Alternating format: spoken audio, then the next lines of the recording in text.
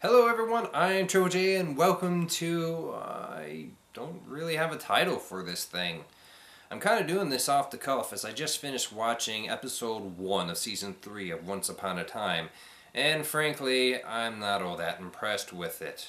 I wasn't all that impressed with what I heard about season 2 and season 3 so far in its first episode. Yeah, I'm not feeling it.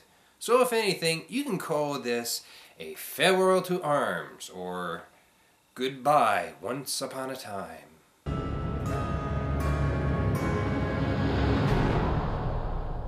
Now, just to set a little bit of a disclaimer, I will say that I did not see any of season 2. With the first reason being that I like to power load my series from beginning to end when I really like it. Or if I'm just really bored and I don't want to wait week to week in order to see what happens. I do, however, have a couple friends on Facebook and Tumblr who do love the series and who did follow it from week to week. And as I followed their progress of the show, I found that while there was some good writing in the beginning of the series, that writing has steadily declined as the series continued. Now, some of those same friends watched the premiere episode of season 3 last night, and after watching it, they've effectively washed their hands of the entire series altogether. Never watched another episode. It piqued my curiosity. Just why would they make that decision? Well, I just finished watching the episode myself, and I can see why they made that decision, as it's one I'm making right now. I'm not watching any more of Once Upon a Time unless the writing drastically changes for the better. As such, I'm going to show you the points that made me decide not to watch this series anymore, but I'm also going to talk about some of the highlights of this episode that made it watchable in the first place.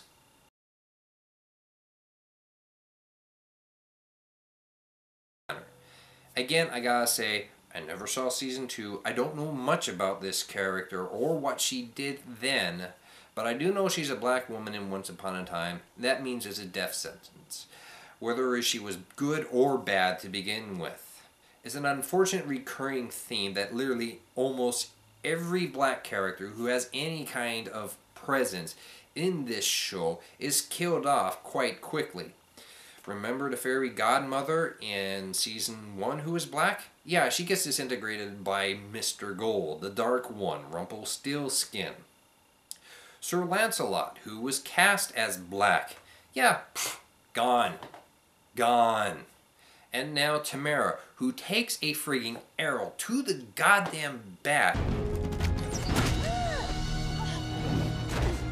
lies around on the ground, gurgling blood in her lungs for God knows how long until Mr. Gold comes along, and then literally has her heart crushed once he has the information from her that he wants.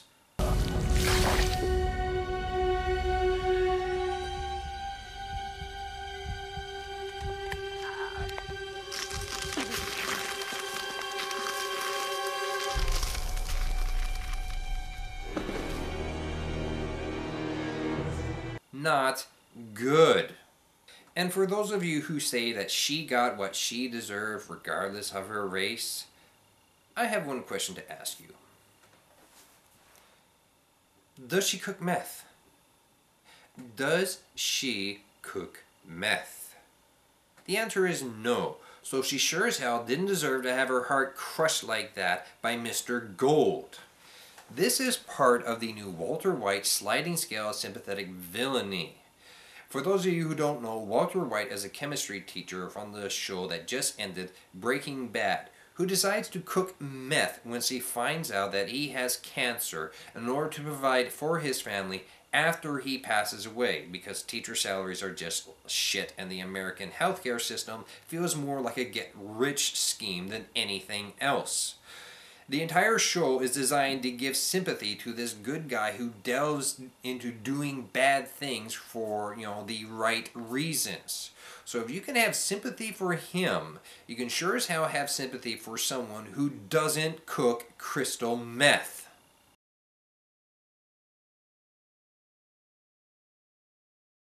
my god, this guy is so bland. Why are they giving more screen time to Neil? Focus more on Mulan. Hell, even Robin Hood feels like he's got more character and depth to him than this Neil guy. Oh, so he's the son of the Dark Lord, Rumpelstiltskin? Well, whoop-de-fucking-do. I want more Mulan. And he keeps on talking about Emma like he's her one true love. He's lying. Look at his clothes. He's from the same world Emma and Snow are from. Emma? Emma Swan, you know her? How do you know her? She's my... I don't know, but she's in danger. I have to get back there. I have to help her. And it actually confused me for a little bit, again, because I never saw the second season, but then I remembered that the writers are trying to actively torpedo the Swan Queen ship. Yeah, fuck Neil, go away, I want more Mulan.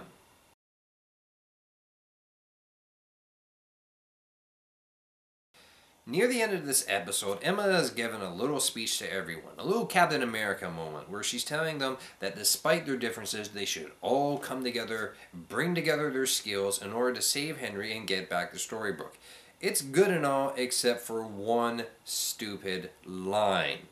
And what's your skill, Savior? I'm a mother. And now I'm also your leader. So either help me get my son back, or get out of the way.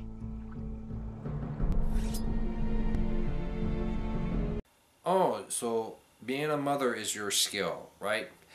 Yeah, guess what, Emma?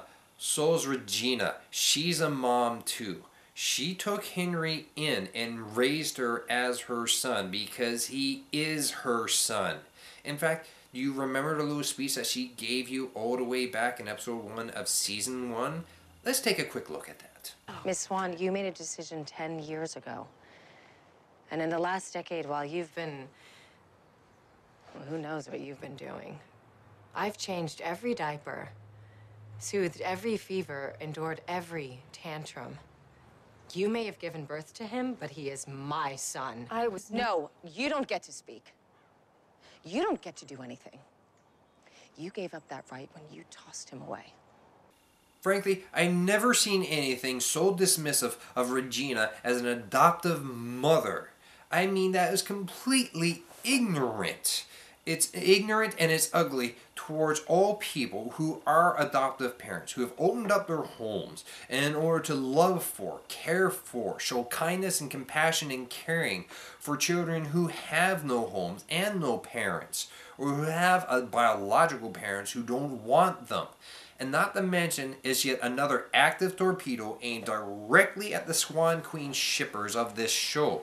I've never seen writers hate a pairing so much that they would just fire off shot after shot after shot at them like this. I mean, I don't even think the Wincest ship from Supernatural gets this much hate. Why else could you explain Emma saying something so ignorant towards Regina? Seriously. You're a mother? So's Regina. So between the continued race fill, as well as the writers' continued attempts to sink the Swan Queen ship through the inclusion of this Neil guy, as well as Emma's really ugly, ignorant remarks towards Regina about being a mother being her special skill, I'm done with this show. I don't want it to fail. I want it to be good, but unless something drastic for the better changes, I'm done. Forget it. I'm not watching anymore.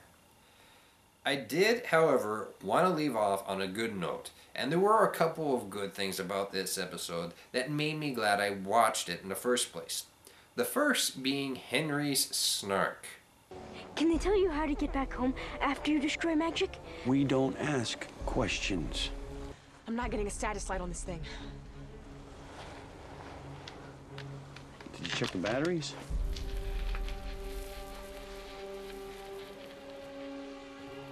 What the hell is this?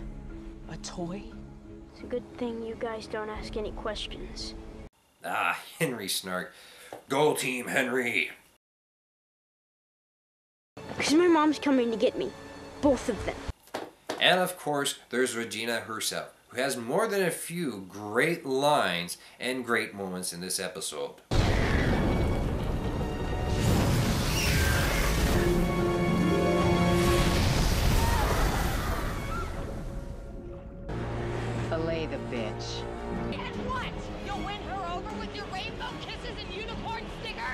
as well as doing the one thing that those of us who have been pulling for the evil queen since this show started for 2 whole seasons. Oh yeah, she punches Snow White. I cannot imagine how good that must have felt. Sure, Snow White got in the first hit, but as Regina said, That your best? so frankly, I would say watch the first episode, at least for that bit, and Henry Snark. Other than that, bye series. It's been surreal. I'm Triple J, and that's all I've got left to say. Later.